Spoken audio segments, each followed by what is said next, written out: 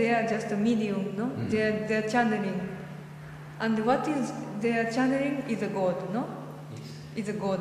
I mean, it's a divine beauty.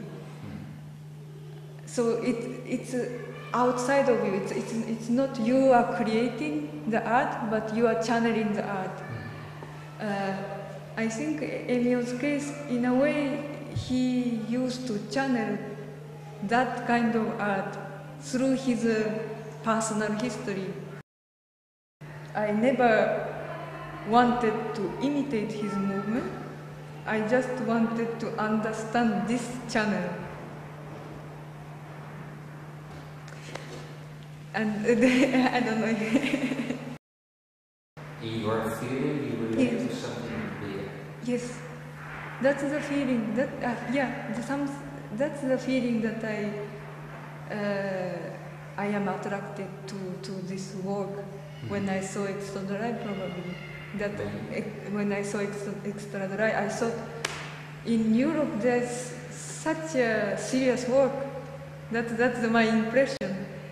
In Japan, in that time, there's nothing like that. It's not because his particular expression is special, no, but it's serious. It's seriously working real thing.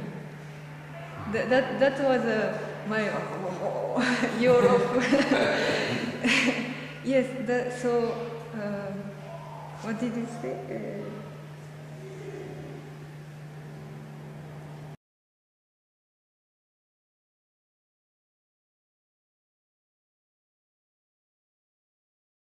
From the beginning, I always wanted to serve something bigger than me. I wanted to be in a circumstance with people who are serving something bigger than themselves.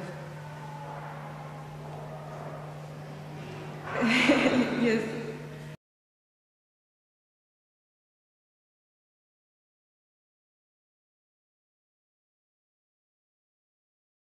Because it is not made by a personal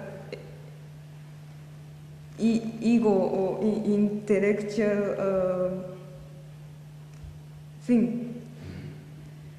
And then when the material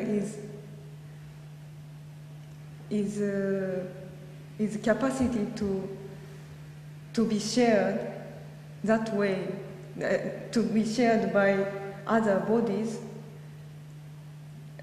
that confirms that the material has a reality. It's mutual understanding. And do you think that if this mutual understanding is there, that the audience also understands it? Yeah, I think so. As this mutual understanding is really not mistaken, but it is so and solid enough, then yeah, I'm sure that they will see that something is going on here, that something serious is going on here.